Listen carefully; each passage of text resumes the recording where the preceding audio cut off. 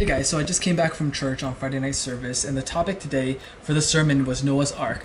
And I really liked one of the points that the speaker gave, which was that they spent 1 year and 10 days in the ark, and so they needed enough food to survive. And he linked that to how we need enough spiritual food in church to survive today. I was really excited about that point, but then he went on to explain how the cause of people not having enough spiritual food is that they are too selective in what they want to listen to.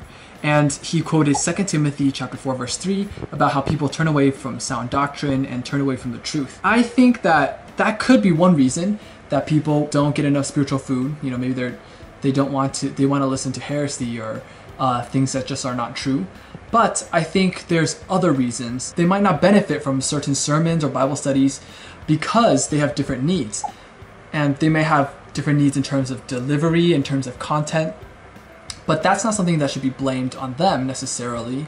And I think it's something we should acknowledge, that people do have different needs. Next, we also hear a lot about how there's an infinite amount of things you can get from reading the Bible that we can extract from certain passages. People say that you can read a passage again and then get something new out of it every single time. And if that's true, if people are going to hold by that claim, then we should be getting new and deeper teachings for our Bible studies, for our sermons. But for me, I feel like a lot of the time it kind of plateaus to a certain level where we're not able to get more out of it. I think it could be due to several things. First, maybe people are not really taking the extra step to go into deeper study.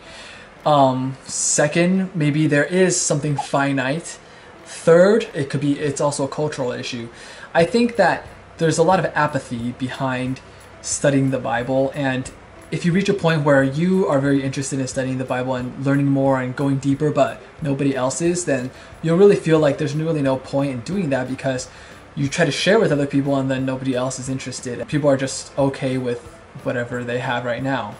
And so if there's this culture, if there's no interest, if church doesn't have resources to help you go deeper in terms of spiritual food you receive, there's not the right delivery and content of what you need from the sermons and Bible studies, etc., then it's like Noah's Ark, but there's not enough food in there to survive. And that causes a problem where it's very hard to retain members, and then it's hard to bring people in, because if you bring them in and you know that there's not enough food inside, then it's almost like leading sheep to the slaughter. Because I feel like a lot of the time the blame is put on the member.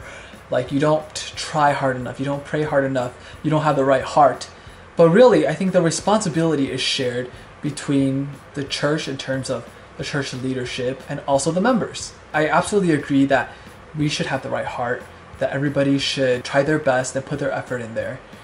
But I think that even when people do put their effort and put their heart into it, they're not really guaranteed the results of, getting the spiritual food, etc. And then they'll wonder, oh, then what's wrong?